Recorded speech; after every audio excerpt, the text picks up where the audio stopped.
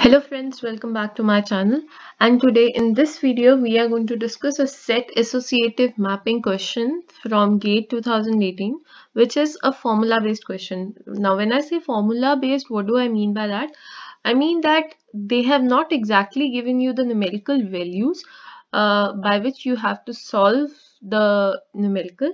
They have given some general values in the form of some notation, and you need to give an expression or formula at the end as your result.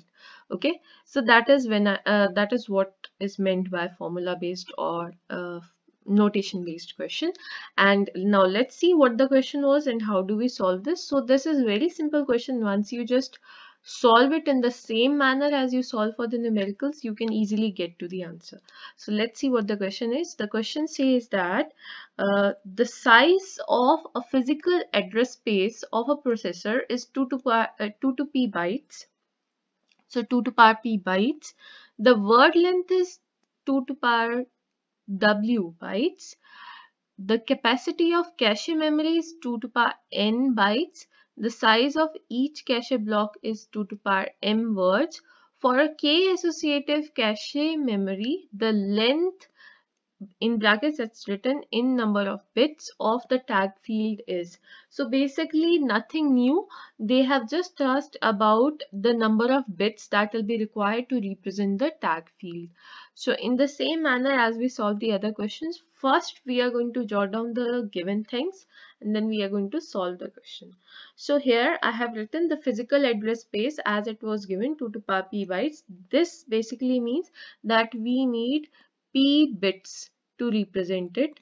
Okay, then similarly the word size is 2 to power w bytes and cache size is 2 to power n bytes.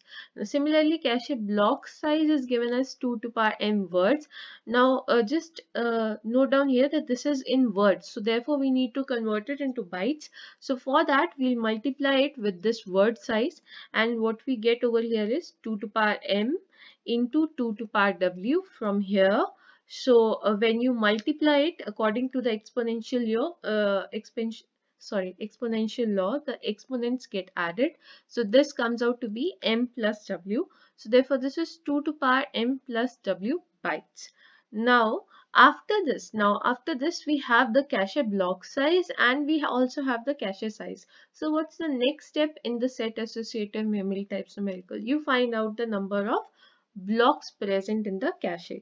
So that is what I've done over here. Number of blocks in cache will be total cache size, which is 2 to power n, upon cache block size, which is 2 to power m plus w. Now again using the exponentials denominator or difference law, when the two exponents are basically divided, their powers get subtracted. So n minus m plus w, so this was in brackets, solving out this comes out to be this. Then it is also given as that it is a k associative set, k-way set associative memory. Now since it is k-way set associative memory, so therefore the number of sets, when we find out, we solve it like total number of blocks upon k.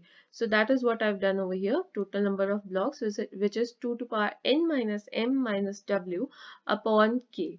Now therefore bits used which will be required to represent these sets will be log 2 and log base 2 of this entire expression. So that is what I've written over here. Now solving this out again, you will have you'll be using the log notation rule.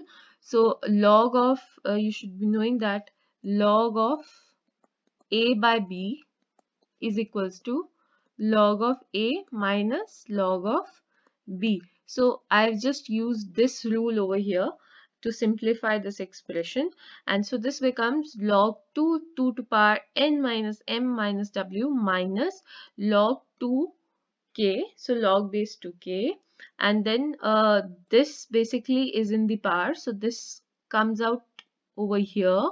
Okay, and log 2 base 2 becomes 1, so this is basically n minus m minus w dot 1. Okay, so which is n minus m minus w, and minus log 2 k from here, log k base 2 from here. Okay, so these are the bits that will be required to represent sets. Now, final step, we represent our expression like this. Basically, our we have our addresses as tag, then set, and then offset. We know that offset comes from the number of bits required to represent the blocks. So over here, number of blocks were n minus m minus 2 to power n minus m minus w. So the number of bits that will be required to represent them will be n minus m minus w bits. So that is what I've written over here. So now, when we write these entire things, when we fill up these entire things over here, what do we have? We have m plus w, sorry, we have m plus w for our offset, and then we have n minus m minus w minus k minus log k base 2 from here, okay? And tag bits we don't know, and also we knew over here in the beginning they had said that p is, what is the physical address space is 2 to power p bytes, so we have p bits for representing this, okay? So over here when we write this, so the tag bits will be what? Tag bits will be p, okay, p minus this entire thing and minus this entire thing. So that is what I've written over here, p minus n minus m minus w minus minus plus log k base 2 minus m plus w.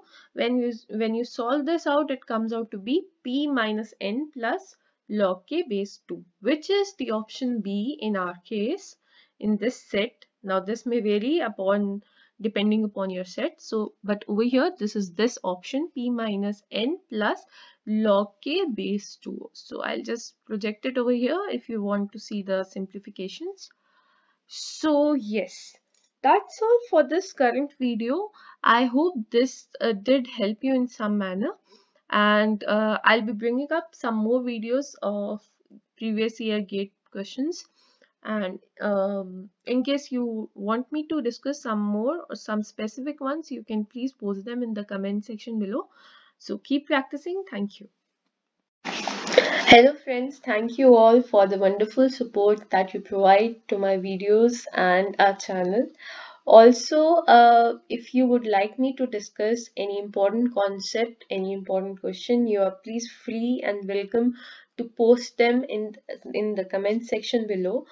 Also, if you'd like to like the video, please support it by pressing the like icon below and sharing it as much as possible. If you're the one who have been to my channel, who are new to my channel, and who has seen the video for the first time and would like to see more of such videos, please press the subscribe icon below and also this bell icon, which helps you keep notified with my latest videos. Also, in the times of COVID, I would wish you a very healthy and safe journey towards the health, towards the cure.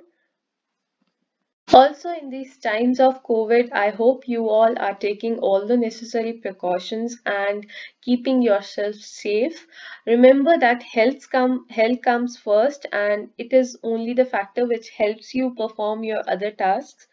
So stay safe, stay healthy, keep learning, keep practicing. Stay tuned. Thank you.